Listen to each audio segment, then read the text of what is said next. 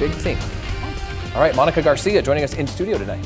Well, hey guys, I want to start off with a nice live look outside. Beautiful shot here of downtown Phoenix. So pretty with all those bright lights. I'll tell you what's not very pretty, was today's official high, topping out at 103, especially when you compare that to the average 96 degrees. That's what it should be this time of year, but at least we did not make it to the record, which was 108, set back in 1989. 77 was our low. Take a look at temperatures outside, looking like a nice 92 degrees in Phoenix right now. It's 10 o'clock, so I don't think it's so nice, right? It should be cooling down, like maybe like Kingman in the 70s, Bullhead City, Lake Havasu, 88 degrees, and Tucson finally breaking into the mid 80s. Now, there is a reason why it is still so hot. This is what's fueling those dry temperatures. If you take a look at the satellite radar, you see that cloud coverage over there by Page and by Window Rock. That's what's fueling these clear skies.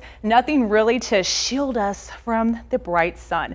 The clear skies are going to be continuing throughout the rest of the night. 75 degrees when you wake up tomorrow morning. Tomorrow we are topping out at 102, mostly sunny. If you want to get up early and experience those nice temperatures, the sunrise is going to be at 6:19.